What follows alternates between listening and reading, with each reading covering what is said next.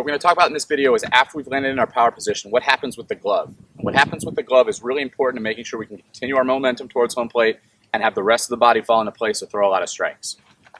So here we are in our power position. We've landed. Here's our Egyptian dude. Now from here, what most young guys are going to do, the glove is going to swing open during the delivery, either off to the first base side or straight back towards second base. And what this causes to happen with the body is the left side opens up early, the arm starts to cut across, and we have a hard time throwing strikes.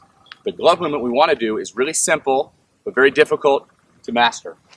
All we're going to do with the glove is turn it to the sky and leave it there. It's that simple.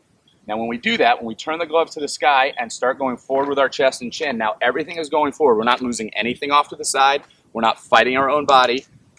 Take the glove, flip it, and go forward so that when you finish, the glove should be right underneath your chin, in front of your chest, somewhere out here, instead of off to the side or behind you.